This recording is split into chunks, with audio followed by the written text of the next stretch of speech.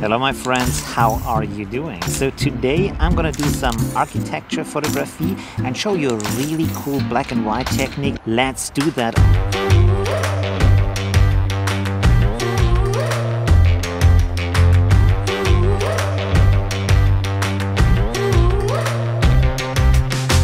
Here we are back in Affinity Photo, and today I want to show you a super powerful technique for creating this beautiful fine art architecture look. This is very different from how you usually create a black and white look for an image. So this was suggested by Francesca. It is based on a video by Ben Harvey. I have linked it below. He has a beautiful channel on Photoshop editing. And before we get started here, we have to really understand what makes this technique so powerful. So let's look at the original photo here, and you can see that the light situation in that picture is very different, especially if you look at that part down here. You can see that the values up here and the values down here are pretty similar actually, but when you look at the finished version, you can see that this part is very dark and this part is rather bright and has high contrast. I want to point out to you another change that I did. Look at these white lines that are happening here around the right side of the edges, not the left side of the edges. You can see there are highlights here, but if we look at the original picture, there are no highlights here. So what this technique is doing is using light and shadow to shape the surface of the building and guide the eye, so it basically is turned into a beautiful sculpture and really brings out the characteristics of the building that you want to pronounce. Okay, so let's go through the steps on how I did that. First of all, of course, we have here our original picture. And then I also took a separate picture just of the sky with some clouds. And the reason I did this is to give me more freedom on where I want to have the clouds and how I want to shape them, right? Okay, so you can, if you want to, use the black and white adjustment and different other adjustment curves and such levels, all kinds of tricks to create different interesting black and white looks. But what I would like to suggest to you, if you are really into black and white photography, do yourself a treat and get Nik Collection, because it has a really great filter included called Silver Effects Pro. I want to show you really quick, because this is a vital step of this technique, what this can do. So let's go here to the Nik Collection, Silver Effects Pro 2. We open that up, and when we do, you will see that up here we have presets. You can of course also create your own looks, but you can also, if you want to, use these presets. I use the modern presets because they often have this kind of edgy, modern, interesting look at them. You can see here I have a little bit of dust on my lens. I have to clean that up, but I have already done that in the picture. Don't worry about that. So what you want to have is one look that is brighter, and then another one that is darker like this one. And I also decided on one that is softer. And one thing to look out for if you do that is that the grain here is set to the same value. It doesn't have to be at 500, but set both of them to the same value, because otherwise you will have different parts of the picture having different grains, and that looks a little bit strange. Okay, so export these two into Affinity Photo, which basically means beforehand you want to have two duplicates of your original picture and then just render them in these looks. And also do the same thing to the picture of the sky. As you can see down here where I have my sky picture, 1 second, there we go. You can see it looks more dramatic and it's black and white, beautiful look. And I added this a little bit to get this really beautiful look of a time-lapse picture, of a longer picture. Sorry, long time exposure is what I wanted to say. Good. So how do we progress from here? Now, First of all, you have your base picture down here, which is the brighter one. You could set the brighter one below or the darker one below. That depends on if you want to add the darker areas or the lighter areas. I'm more a fan of adding the darker areas because I can work better with that, and I want to have most parts bright in this picture, but sometimes it might be the other way around. Okay, good. So the only thing I did here is to apply an adjustment layer for brightness and contrast, as you can see here. And this is simply to push up to make it even brighter and give it some more contrast than the preset had in Nick collection. Then we have the darker version here, and in this case I applied a levels adjustment, as you can see here, levels adjustment to make it a lot darker, as you can see here. So this already, it still has the original values, but I just pushed a black level in, I pushed a white level in also to give it more contrast, and then I pushed the gamma over, as you can see here, to the right side to make it much darker. And the reason why I did this is to push these two further apart. So one is really dark and one is really bright and high contrast. Good. So now the question is, how do you get them to be just in these spots? As you can see, I applied them to certain areas of the picture. Now, that is actually pretty easy. What you want to do is you create a mask down here, but don't create it right away. You want to hold the Alt key when you do that and then click, and you can see I create a black mask, which means that nothing is visible right now of that picture. You can see here there's no effect, right? So to apply it, for example, to this area in the picture, what you want to do is to use your freehand selection tool and then go over to the picture and hold the Shift key. That's important. Hold the Shift key and click once, but let go. Don't keep clicking, just click once. And you can see this now, because I press the Shift key, creates a line. So I can simply go around the outside here, try to be as precise as possible around that shape. And of course, in modern architecture, we have the beautiful benefit that a lot of things are straight lines. So this is quite easy. Now, this is not the final element of that. What you want to do next is that you use the gradient tool, and it has to go from black to white. And you can see now, if I pull this in here, the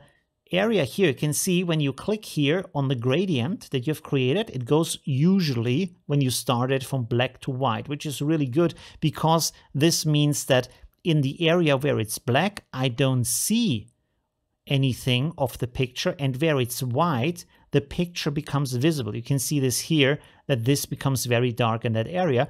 And this means, this allows me to now make this picture below gradually visible. And this is really important, because I want this not to be like just an area that is darker, but gradually getting brighter, gradually blending into the other picture. So when you have done that, click on the Move tool again. On the keyboard, click Ctrl and D to deselect. And you can see now, if I turn this on and off, let's zoom out here. I turn this on and off. You can see that this is now only applied to that area, only down here. And you can apply this now to any other area of the picture in the same way, in the same mask. Just make another selection. Let's make a second one here real quick. For example, here on the side of the building, this is something I want to show you. You should make the selection more precise than I do. One way to do that is, for example, to use your Control key while still holding the Shift key, and then use your mouse wheel to zoom in here, so you have a really good view on where you're setting these points up, like so. I see, be precise, make a really good mask around your house, around the building that you want to enhance with this technique, like so. And then again, we are still at the same mask. We are adding another gradient here and just pushing this gradient up here. And you can see how beautiful. Now, this part here gets dark. This part up here stays bright. And so suddenly I have a very dramatic light on my building. So this is really, really beautiful. And you can see, let's zoom out here again, how powerful this is, how much you can shape the surface of the building with that, right? So let's go back to my finished mask. You can see there I have all these areas changed. All right, so let's have a look at how I created the sky. Now, for the sky, I have used, as I said, this picture, but then I created a mask where I simply selected the outside of the house. And then when you have done that, go to select, invert pixel selection. So you select inverted the house. So not the house, but everything around the house, right? And create that as a mask for the sky. Good.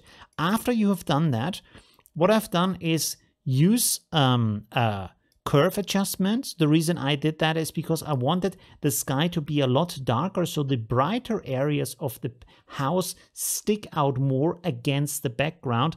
As you can see, if I don't do that, the house is, well, in a similar value, kind of sinking into the background.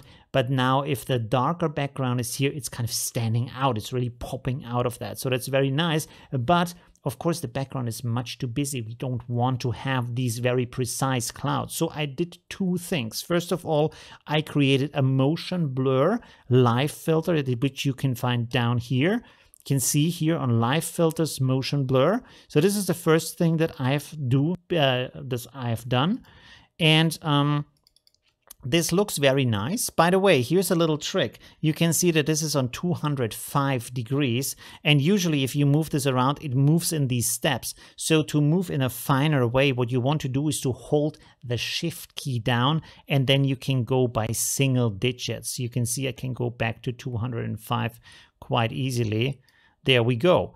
Now, I looked at that, and you have these stripes in here, which are not ideal because this makes it look like the sky's flying by. It's too much motion. It's too much energy. So I created a Gaussian blur live filter too. The reason why I'm using live filters is because then I can go back to that. But what I would suggest to you, if you do that, because these live filters, especially for blur, need a lot of CPU power, make a duplicate of this group here with everything in it for the sky with all these kind of blur filters in there, and then rasterize it and just turn this layer off so it doesn't take all that power from your computer, and you still have this pixel layer here. So this makes it a lot easier. Now here are two more important steps you want to do, or you can do, right? So first of all, what I did is again select the house, and then create a curves adjustment like so, that I made a little bit darker. And then again, I put a gradient over that selection while it's still active. So this again creates a mask where you can see that down here, the building is darker, and up here, the building is brighter. So I have this kind of push and also the visual guidance that I'm looking rather at that area of the building, not so much at this area of the building, so that I have a nice dynamic in the picture. You can see here right now, everything is grabbing attention. When I turn this on, this part of the picture is grabbing less attention. So that's pretty cool. And then now, this is the last step. I have created another copy of the picture that I then made a little bit brighter with the exposure. So you can see this is really overexposed. So I used the exposure adjustment for that. You can find it in here, adjustments and exposure. And I push this up so the picture is becoming really bright. The reason why I do that is because I want to create very bright highlights on the edges of the building, as I've shown you before. And again, I created this inverted mask. Like I said, hold the Alt key and click on mask. This creates this dark, this black mask, which is completely empty. You can see if I turn it on. And the way now you create these highlights here, I was a little bit lazy. I didn't make a selection for that. What I did instead, here is the trick, is that I used a brush and set it to a small size, as you can see here, 100% hardness, 100% opacity. The color is white. And now if you hold the shift key and then click again, it creates a straight line between these two clicks, as you can see here.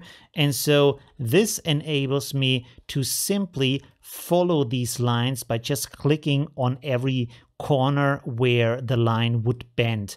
So you can see this is simply line going up here and then going down here, and so on and so on. And I only did it for some of the edges, not all of the edges, to not overdo it. So that is basically the technique. I hope you have a lot of fun with that. This is super powerful. You can play for hours with this technique and create really beautiful shots from what I would say pretty normal architecture pictures. This is nothing special, but this, on the other hand, looks amazing. Thank you very much for watching. I hope you enjoyed that. See you in my next tutorial. Bye.